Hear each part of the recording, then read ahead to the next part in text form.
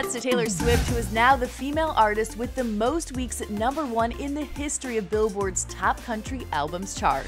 Swift's albums have now notched 99 weeks at #1 on the chart, beating out previous record holder Shania Twain, whose albums have spent 97 weeks as the Top Country Albums chart leader.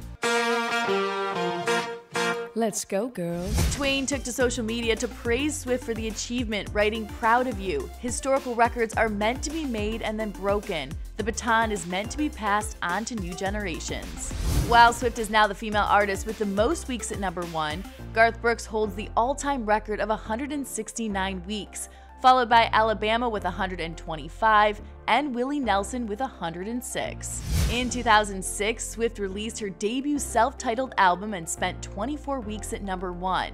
With her sophomore album, 2008's Fearless, Swift earned her first 2 top 5 hits on the Billboard Hot 100 with Love Story and You Belong With Me. The album spent 35 weeks atop the country albums tally. She also snagged a week at #1 with her 2008 Beautiful Eyes EP. Her success on Billboard's Top Country Albums chart continued, with 2010's Speak Now, which spent 13 weeks at #1, and 2012's Red, which spent 16 weeks atop the chart. With 2014's 1989, Swift released her first official pop album and followed with 2017's Reputation, 2019's Lover, and 2020's Folklore and Evermore.